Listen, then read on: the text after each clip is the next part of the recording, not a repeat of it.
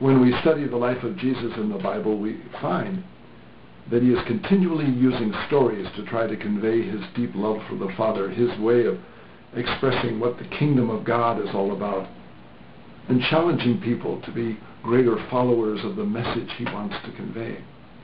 Stories are so important, and I think it's good every once in a while that we try to understand why is it that stories were so significant in Jesus' way of teaching. I came across a definition of the parables by a theologian by the name of C.H. Dodd, and I'd like to share that with you and see if maybe this definition can give you a deeper understanding of the importance of stories. Dodd says, parables, at their simplest, the parables are a metaphor or simile drawn from nature or common life, arresting the hearer by its vividness or strangeness, and leaving the mind in sufficient doubt about its precise application to tease it into active thought. I love that. So many times when you read or hear a parable, one person is going to hear one thing and another, and it is always teasing us, always calling us, sometimes with strange and challenging images, to a deeper awareness of what God is calling us to. Stories are oftentimes like a bottomless pit. They're a flavor of the truth that allows us to face the truth of ourselves and the truth of others and the truth of our relationship with God.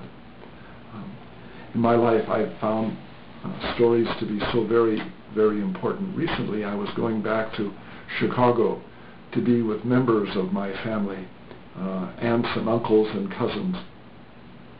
And as we sat around food oftentimes, we started sharing stories. And as I left that experience, my heart was just glowing with the power of what stories do to me, or did to me, and how they're almost like pillars that allow me to move in my life. Stories are so very, very important.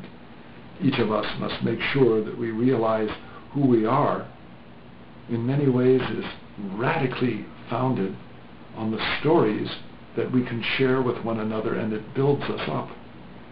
Jesus used stories in order to convince us of the importance of God. But there are stories also that are happening on television, stories in movies, stories that we read in novels and books.